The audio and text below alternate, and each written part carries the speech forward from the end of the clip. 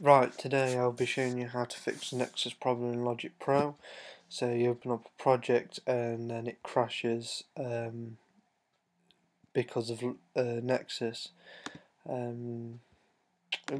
So I'm going to be showing you a quick example of that. I'm using Mountain Lion 10.8.5 and Logic Pro 9.1.8. So you load up the project, then it crashes like that. Okay, and the screen can flash as well, and then it'll do that.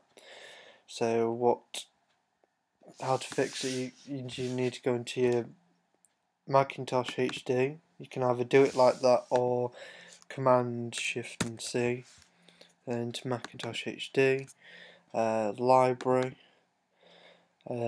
audio, plugins, components, and then you see the Nexus component here. I don't know why there's one in there. Yeah, I don't know what it's doing there. But yeah, and then you want to drag it out, put it on your desktop, and if it doesn't delete and it's still there, just click Command backspace, put your password in, and get it deleted because it's just another copy. So minimize that. Go into the Logic project you were using, and because Nexus isn't on here, it won't load it up and won't crash.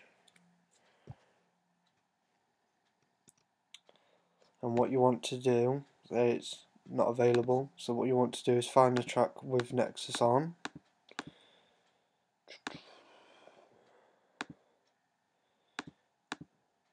See, I've got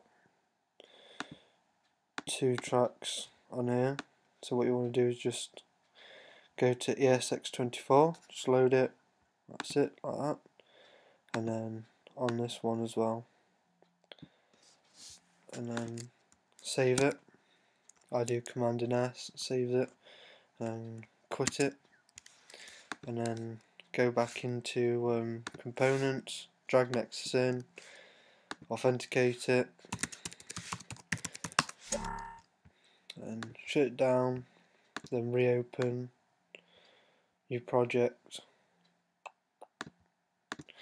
and it should load.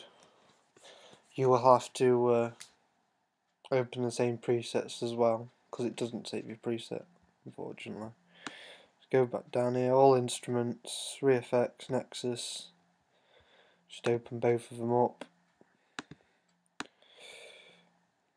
I'm not too fussed about the presets at the minute. Then Command S, save it, quit, and go back into it, and it should work.